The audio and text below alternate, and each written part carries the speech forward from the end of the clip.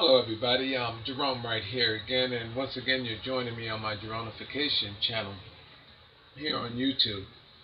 Okay, and I'm going to do a follow-up video on George Washington. I believe in my last video I did his the Washington Dome painting, which is in the Washington building, and it's the apostasis or apostasy of Washington, where he actually had himself depicted in divine stature up there in the dome, in that painting there, which is actually right here beside me.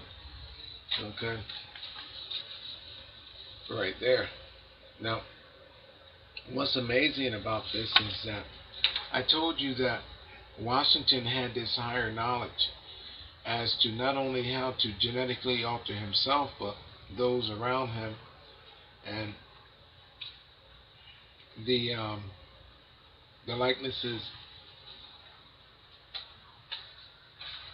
of future mankind, genetically, physically, and genetically, to alter as through a genetic manipulation process, through a cult-like ritual, death and resurrection. And the apostasy image, I'm going to do just a rehash of that, is that I showed you in a certain resolution in looking at this image. If you bring this image in close, you will not be able to see it. There's a certain resolution, pretty much where I pretty much have it at right now, to whereas the skirtings of these women are encrypted with the creatures in which the genetics they represent, in which Washington has bridged himself over with, and is actually representing that of African ape descendants and ancestors, and that of a horse and a host of other creatures. The creatures that stick out to you the most in this resolution, I told you there was that of the ape. Notice that the woman's head is here, and her arm swings over, just as that in Primavera by Botticelli. Okay, the same exact thing where the presence of the ape is actually there. Well, her skirt creates the ape, and the way her arm is positioned, that envelope, the little area there, creates the open mouth of the ape, and her body shows you that these genetics are being bridged over. Even in her skirting, right there, it creates the eyebrow of the ape, and then right there at the point of my pen is the eye socket, and it creates a full head of that of a monkey. And the top lip is right there in that opening where her sleeve, her gown sleeve, creates a cavity right there, and then her head actually creates the bottom lip of that ape creature. You go to the other side, the other woman over here creates the face of a horse. There's other stuff that is there as well too, but the horse sticks out, okay, and is created by actually a horse with his tongue out, because her foot sticks out through her skirting and creates a horse with the tongue out of its mouth. Nostril, mouth, and then bottom lip of the horse there, okay, and then there's the eye of the horse, okay. Now, this woman down here, which is actually supposed to be an angel, has the wings. If you turn her upside down, it actually creates a bird. Her skirting creates a bird.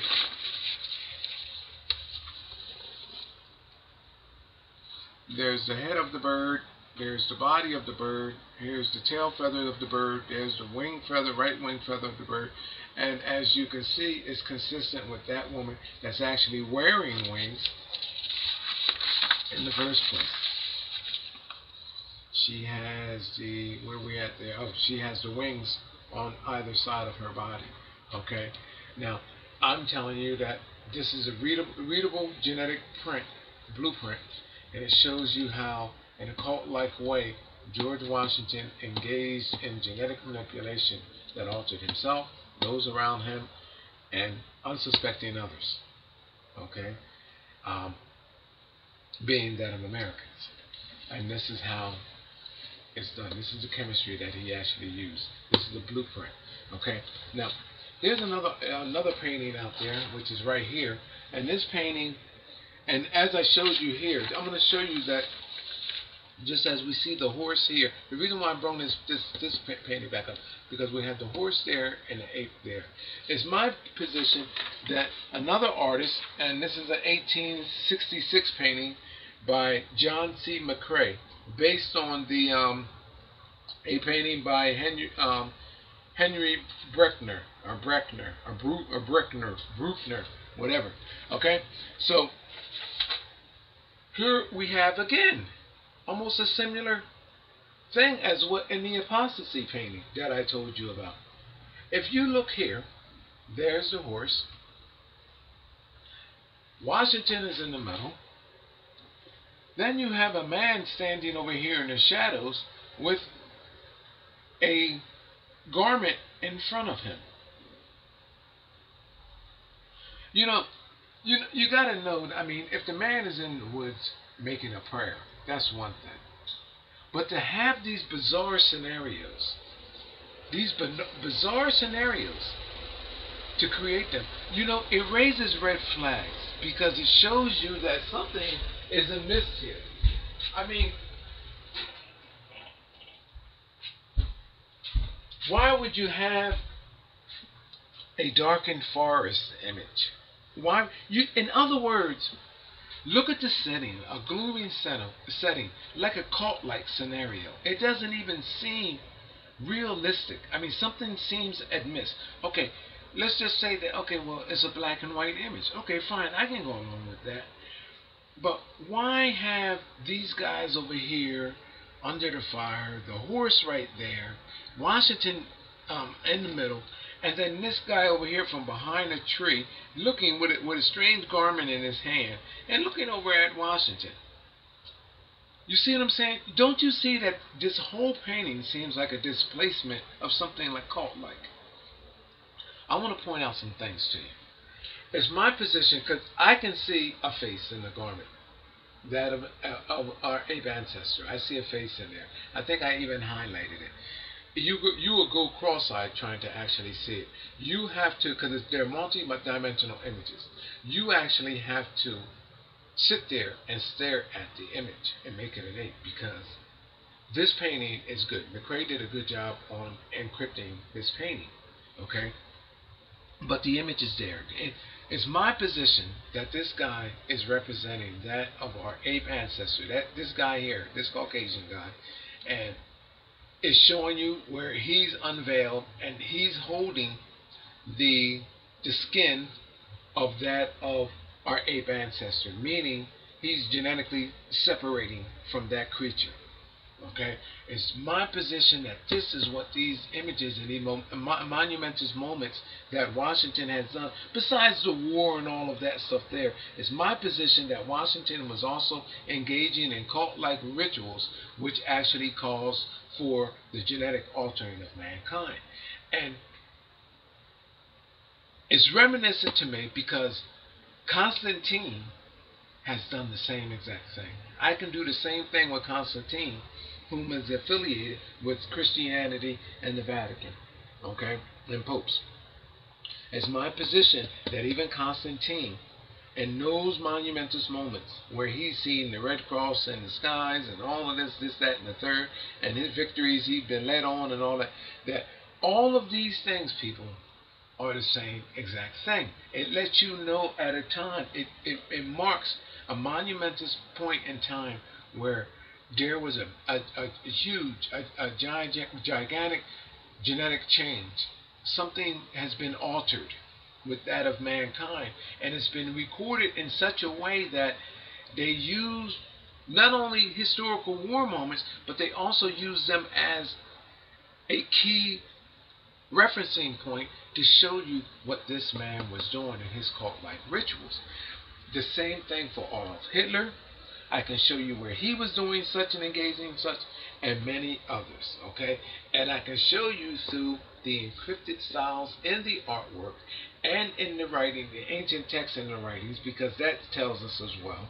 And pretty much everything. If they're guilty in one sense, they're guilty in all sense. I want to show you something about this painting. I want to show you first this claw right here. There's a claw right there. I'm going to bring it in closer.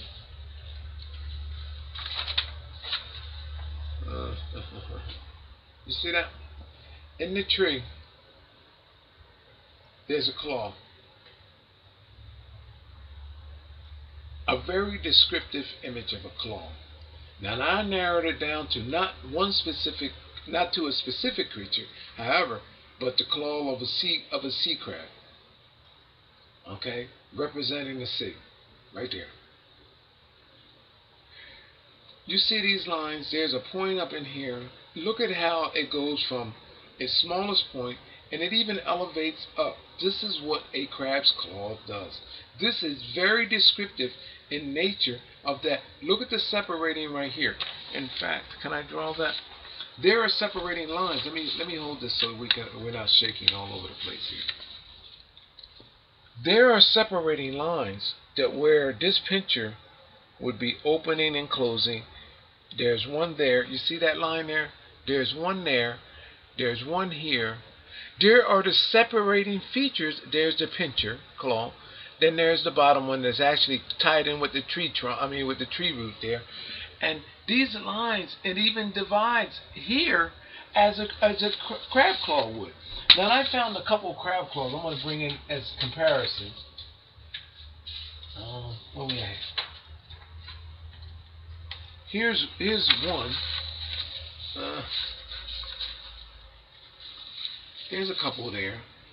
These lines, people, you see that where the pincher separates? That's what I was just showing you just now. And then where it elevates to the next level, where there's a joint. People, all of that is right there. This is supposed to be a tree root. So what is a sea crab claw doing in here? In this image, in this 1866 image. Now, here's almost like a prehistoric creature, crab. Just to give you an idea. And this was about the closest I could get to, because this crab claw that's in this painting, and down in the painting there, has a point right here. And this was the closest that I can come, and that point is back here, I believe, somewhere on this one. But this is very descriptive of the creature that this represents. And it's my position that there is a reference of death, of death and resurrection, and it's including reptilians, oceanic life forms, and that of our ape ancestors, and of course with dinosaurs as well too. Now, I already told you that I see faces back here, specifically that of the ape. Now there's multi-dimensional faces that this guy is holding. This is the skin, the cloak. Okay, it's my position that they show you that they are shedding the skin, the genetics, which means shedding the genetics of this creature. How are they doing it? This creature, George Washington, showing you that they were bridged over. The ape and this beast right here, which represents the ancient dinosaur. Now, always with death and resurrection. You know, in a lot of the images with Christ and Mary Magdalene, where there's a cross at the top somewhere, there's a cross there, and then usually there's a skull at the bottom of the cross. We know those. You've seen a lot of those Renaissance images, right? I'm not going to go digging one up now, but death and resurrection. You ever see where Jesus is hanging at the cross on a lot of those early on Renaissance paintings, and there's a skull at the bottom of Jesus' foot, or with Mary Magdalene, the same exact thing. You notice that in a lot of those Christian-like images, you see a skull in there that represents death. This is what they evolved from, telling you that the ape ancestor part of them, the African ancestor part of them, was laid to rest and laid dead, laid dormant. That's what that skull means, laid down. Okay, they evolved from the genetics of that beast. Okay, and I can show you in many Renaissance artists, because that was an encryption style that was consistently utilized in many of the encryption styles that was used. Okay, I'm going to show you that skull here. I just showed you the crab clawlet.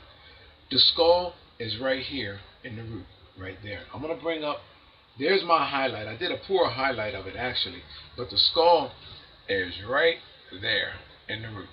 I'm going to bring it in closer. I'm going to bring you another uncut version. And this is a image that can be easily Googled, people. Look at the skull right there. Right eye socket, left eye socket, nostril cavity, mouth, bottom chin area. The skull, I'm going around the skull right now. Just before the skull, you could barely see it, but I know she is there as my lovely creature, the mother of creation. I dub her as Madonna, Mary, these divine women, because she's all of them twisted into one, this woman. Wherever there is a reference of the cross-referencing of mankind's genetics, the creation of mankind, the image of that which like woman appears. There's her left eye, her nostril, and the rest of her face is down up in here in the shadows. Okay, there's her cheekbone there. And the rest of her face is right here, right at that sea crab claw leg. So it's the sea crab claw leg. Pincher, the mother of creation. There's a skull.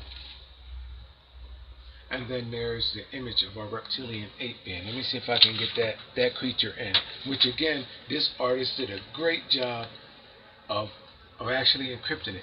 But if you looked right in here, there's a stretched out image of a monkey. A reptilian monkey. Not just any monkey, a reptilian monkey right there. Okay? Now, it gets better, people. Because look how this vine is broken. Right here. This root is broken and then starts again. Shows you George Washington bridged over. You see that? He creates the bridge. He's bridging. He's bridging old and new. So where is this bridging taking part? This is what's showing you what's happening here with these genetics. It's a cycle. Look, it goes like this here. There's a cycle like that. And George Washington, just like in the apostasy image, where he's sitting right there, bridging, right there. He's doing the same thing here in this cycle right here. Check this out. Look at this here. There's a reference of prehistoric creature skulls. Look at this skull right here, of that almost of like a baboon-like creature, right there. There's the nostril, there's the eye socket, there's the mouth, there's the separating bald jaw line right there. This is the top portion of the skull of that creature, and then there's the bottom jaw portion, and lo and behold, there's another creature back behind here. Forensic anthropologists or those people there will probably figure out which creatures are being referenced by this. I'm not best suited to do that. Okay? Now, I'm based on this image here and other images where they are more on point and you can see what type of creature it is. But to me, that looks to something almost along the lines of a baboon. Okay? And then we have the other creatures there. But these creatures, these skulls, which appear in the artist did a clever drawing here to where he discombobulated them a little bit, but those that knows that these encryptions are here can pinpoint on what these encryptions are. But they're skulls. It shows you these genetics of the creatures that are being mentioned here. Now, this is the second painting, besides the one in Washington, D.C., that clearly shows and lends to my point that I'm proving. But this is the second painting, 1866, that shows us the same exact thing. Monkeys on this side, horses on that side, and George Washington in the middle being bridged. And then even in the front of him, in a cauldron cult-like way, there's skulls of dinosaurs here, ancient extinct creatures. And then death and resurrection, a skull, monkey, and references of sea creatures. My position, and I can read more into this, but it's my position that this entire painting, which is supposed to be referencing that of a prayer in Valley Forge, is also telling you of a momentous moment where George Washington engaged a cult-like ritual which calls for the genetic altering of himself and those around him. And that's what this painting is referencing. This is the same thing that can be done with ancient biblical times, with anybody in ancient biblical times. Not just limited to Jesus and Mary Magdalene or John the Baptist. I can do this with everybody in ancient. If they are somebody, these miracle babies, everybody, I can do the same thing with. Okay? It's just amazing. We can do this with ancient Rome. We can do this with ancient Egypt. We can do this with ancient China. We can do this with ancient Maya. We can do this with ancient Anunnaki. We can do this with ancient Sumerian. All of these ancient groups, I don't care what they are, we can do this with, because there are records that show you why and how this is even possible that this occurred. Because nothing meant more to our ancient ancestors than who they genetically were, where they genetically came from, and where they were genetically going. And that's what this is all about. My name is Gerone Wright. I'm going to close this video out short, and I'm going to begin another video. So thank you for watching, and I appreciate your viewing. Thank you.